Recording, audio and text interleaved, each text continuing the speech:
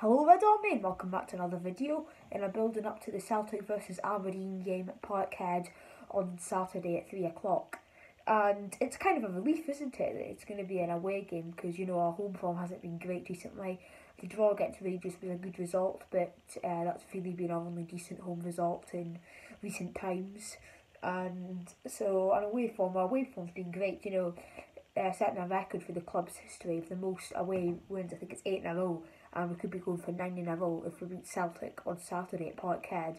But obviously, as we know, it's going to be a really hard game. It's never easy going to Parkhead. Celtic, we could have a really good side, but we did think that this could be the point that we could really get a result against Celtic at Parkhead because Brendan Rodgers has left Celtic, and it hasn't really done much to them. Neil Lennon's come in, done a good job. He knows the club, he has been there before, and he just definitely knows what he's doing. So Neil Lennon's been doing quite well. They've played Hearts and Hibs so far, both Edinburgh teams in Edinburgh, and they beat Hearts 2-1, which is something that Brendan Rodgers really couldn't do. Well, he could, but they lost 4-0 and 1-0 to Hearts in the last games against them at Tynecastle. And I don't think they won last season against Hibs at Easter Road, and Neil Lennon comes in and does that in his first game. Yes, Neil Lennon was at Hibs for the last couple of years and maybe does know how to play, but it's good going to Easter Road and Tynecastle both and getting 6 points there. So we've also got Celtic, in the Scottish Cup semi-final, if we get past Rangers in the replay of the quarter-final. Well, obviously know it's going to be tough if we get past Rangers. But Celtic in the semi-final, if we do get through to it, it's going to be a tough game. And if we do get through, then maybe this is the time that we can make a statement to Celtic about the semi-final if we get to it.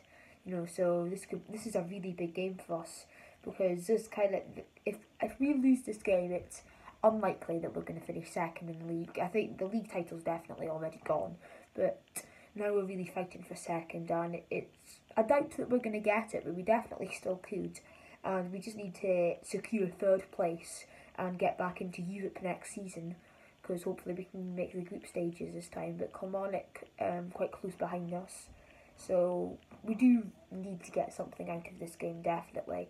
And it's not really helping us that Gary Mackay-Steven could be out of it. I think there's a 50-50 chance that he could play, or he could be out of it. So hopefully he's fit after Goldson absolutely halved him in the box last week. That was a terrible challenge. He should have been sent off for that. It was just terrible. And he's injured GMS, but hopefully he's back for the game on Saturday. So, because he's going to be a vital player for us, because we'll probably play on the counter-attack at Parkhead. So, yeah, GMS with his pace and skills is going to have to play a big part in the game on Saturday for us. So it'd be a real shame if he missed the game. So that moves me on to my preferred 11s team, and so we're starting goal, obviously. So Joe Lewis in goal. He has had a couple of shakes, I think we can all agree that, in his last couple of months, especially at Pataudry, but our away form is really good, and I think Joe Lewis can just put that all behind him and hopefully put in a good performance, because we played Celtic in the Betfred Cup final and we made a crucial penalty save, even though it wasn't a penalty. No way that was a penalty.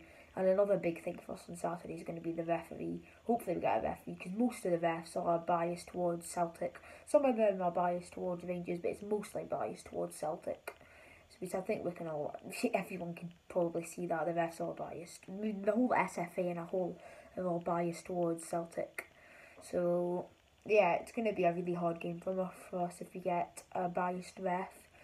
There's more chance of us getting a biased ref than an actual good ref, because Ewan Anderson, he's a good ref. Kevin Clancy's a good ref. No really other refs pop into my head, to be honest with you. So it's going to be a really hard game. Even if we do get a good ref, it's going to be still hard for us to go and get there and get a result. So the back four has been quite controversial, because Dominic Ball's been playing really well there in the last couple of weeks. But we have brought in Greg Halford, our new signing, and I'm really surprised he hasn't featured in any of the games so far, because I don't think we can just throw him into a Celtic game here. Maybe if he got a few minutes against Hamilton or Rangers, but I don't think we can throw him into a Celtic game like this up against Scott Sinclair. So I've decided to put Dominic Ball right back, because I think McInnes will probably play ball right back, and we can't really disagree with him, to be honest, because Ball's been playing really well there since the St Johnstone game, and he had a good game there against Rangers as well. So I think he deserves to play in this game.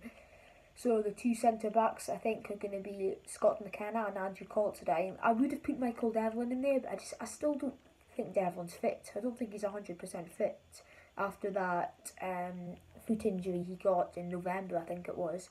He still doesn't look 100% fit, and I think it was a mistake from McInnes to just throw him back in as soon as possible. So I think he should sit this game out, to be honest, with the pace of Celtic and things.